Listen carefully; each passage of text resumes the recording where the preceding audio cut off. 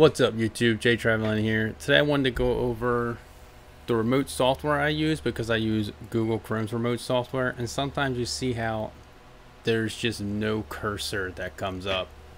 You know, I did some searching online. I tried to look around. Nobody really seemed to have a fix for it. So today I'm going to show you my little workaround that I found. For some reason it just looks like a tiny glitch in their software, but you see like my cursor will be at the top of the screen here. Once I come down, it's gone. But you'll notice a little tiny red, a little tiny black dot that I noticed that kind of replaces the cursor. So I can kind of bring it down and move some stuff around. If I can track it enough, I can click on things still. One thing I did notice though is if I click on a tab like this, hold it and move it, my cursor comes back up.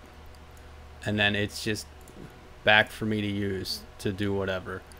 So I don't know why it does this or why that worked, but it seems to work every single time for me to grab a drop down window and move it around, or a box and just move it around. I usually just use on this because I do mine cryptocurrencies, so I move this around and then it comes right back up. And this is only on my desktop. On my phone when I remote in, obviously it's touchscreen. Sometimes I go to track mode every once in a while to click on something, but mainly it's just in touch mode, so this doesn't play as big of a role. But when I'm on my computer, it's just nice to finally get my pointer back and be able to actually use the software the way it's supposed to be used and monitor my rigs. And sometimes I'll reprogram, change the overclock settings and get them working again.